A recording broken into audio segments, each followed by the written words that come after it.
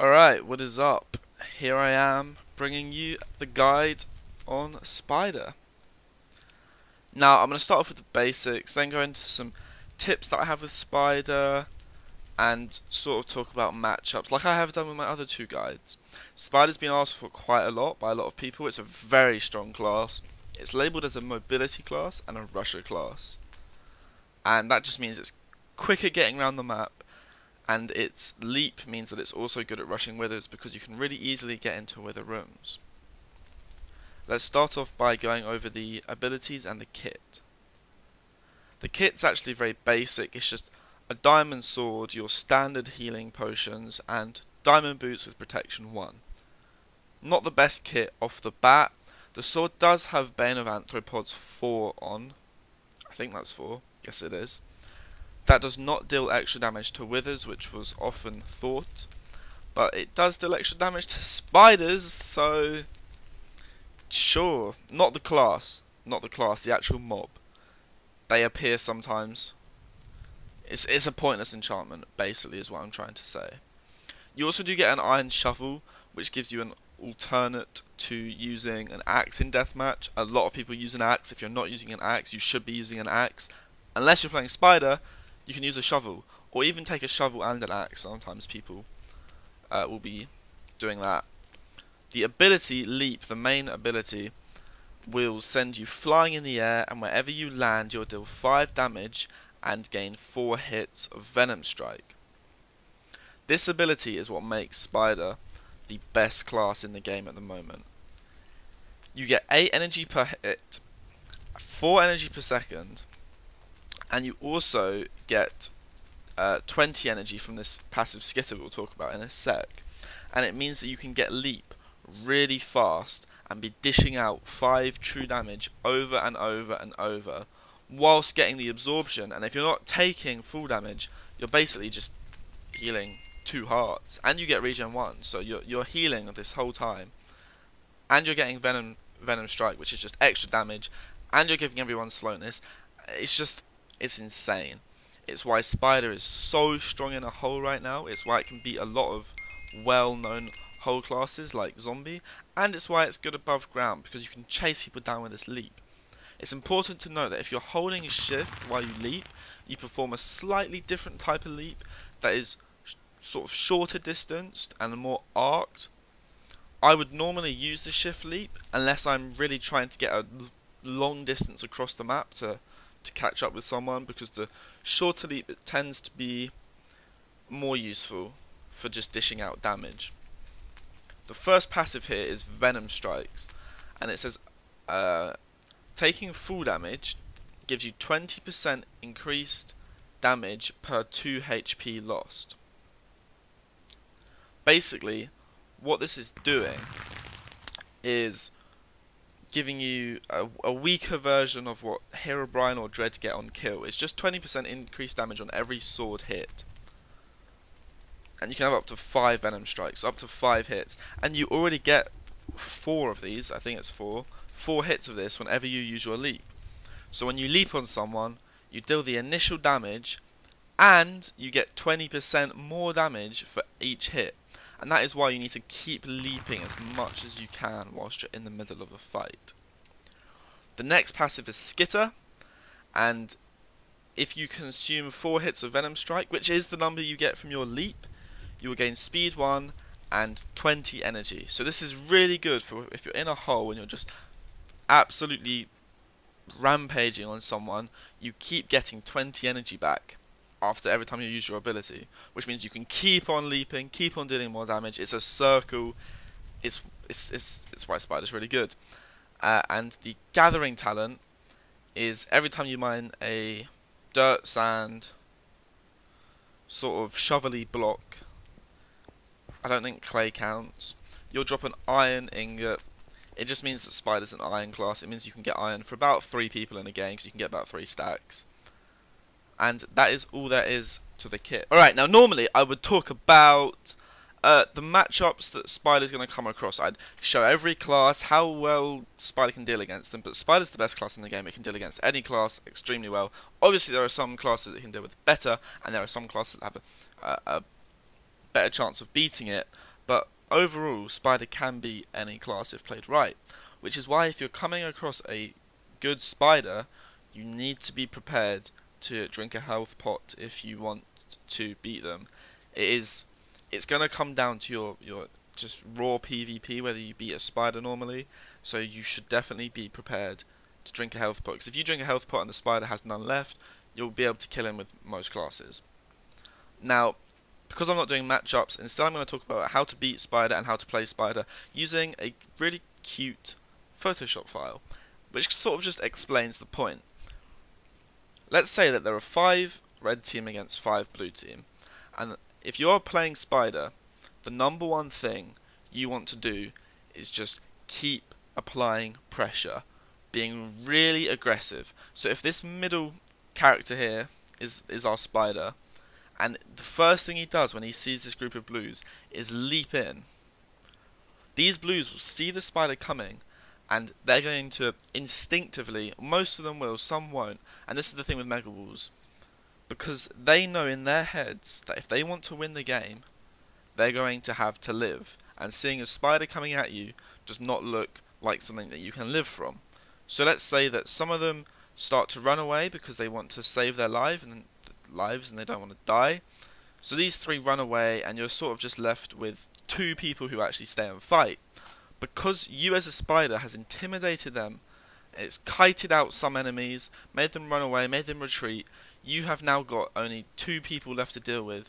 So when your team come in, you can easily 5v2 and pick up 2 players. And once you've killed these 2 blues that stayed around, your team can instantly begin chasing down one of the players that's run off, and you can just kill them from behind. Because in Mega Walls, if you are running from someone, you die a lot of the time. You need to just be taking these fights, which is why in this case, if you were blue and you saw a Spider coming towards you, instead of running away, try and avoid the leap so you miss the initial damage. But then if you just actually fight this Spider, chances are you can either drop him, make him pot, or just really scare him into retreating before the rest of his team catch up. And if the Spider gets too low to fight and he has to dip, suddenly it becomes a 5v4 for you, and you've instantly swung the fight around. But most people really are too scared to fight a Spider, and that's why Spider is so strong, and that is why you should abuse this when you play Spider. Just leap on big groups of people, make them run, make them scared, and then get some exit frags as they are trying to leave the fight. Okay, next I want to talk about the main thing about Spider, which is the leap, when to use it. And to do this, I'm going to be using some clips from Prod and Mayep, because they are definitely the 2 best Spider players that are uploading. And if you want to improve your Spider gameplay, I recommend you go watch these guys, because they're just insane with Spider. And this first clip is we'll just watch the clip first. So he's chasing a shaman. He leaps on the shaman, and it ends up with them getting the kill. Now, let's just go back a second and look at why this is a good time to leap. So the first thing he does, which you have to notice, when he's beginning to move on the shaman, is he checks behind him to see that his team are following. Because if he leaps and his team are not going to be there to back him up, he suddenly has to deal with a 2v1, which he will most likely lose. But he checks his team are there, he knows they're there, he knows he can engage, and then he's watching the shaman and how the shaman's moving. At this point, the shaman has nowhere to go other than into the Wither Room. Mayep knows this, which is why he uses his leap to try and get in front of where the shaman is going to be, block him off, and kite the shaman back towards his team. Unfortunately, he slightly misses it.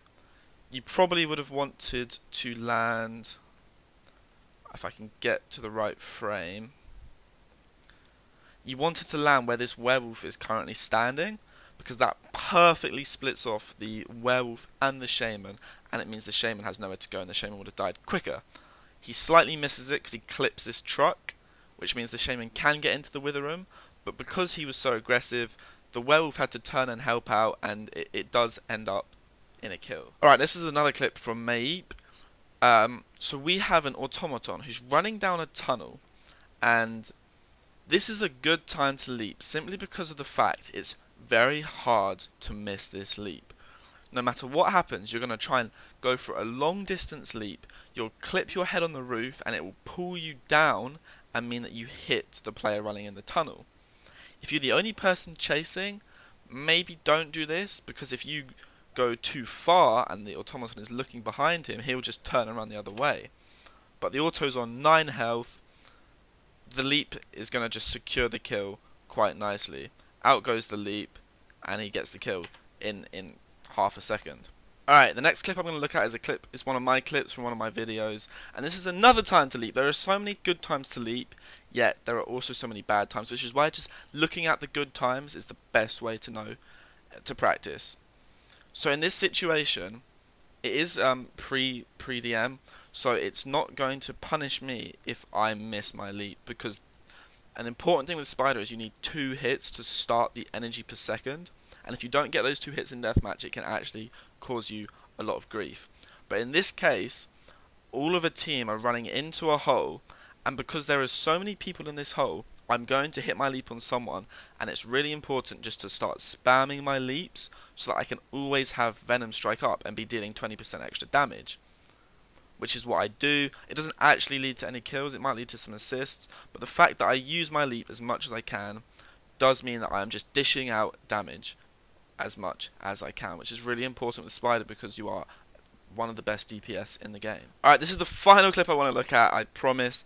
So, in this clip, I have my leap, we're chasing someone. I know that in order to kill this guy, I want to close the ground with my leap. So I'm now trying to choose when is the best time to leap. Look at where he's running, he's heading towards the Dragon Keep pre-build, and instantly I know the best time to leap will be as he's passing through the choke. Because if I can stop him getting through that choke point, through this single entrance into Yellow Pre, he's got nowhere else to run. So I save my leap. I could leap now and try, but I save and save until I can get right into the choke. Unfortunately, I slightly miss it, but it still works out because this choke is just so tight. It lets my team catch up. It means that this Shaman ends up hitting himself. He hits the top of the iron barriers, slows him down. I easily get my leap back, and he just dies off of me getting so much damage at that point. Ideally, I would have actually got in front of him, stopped him passing through the choke, which I didn't do, but I got close enough to that point that we could secure the kill on him. Alright, so another thing to add. When you leap, everything that you land on around you gets destroyed.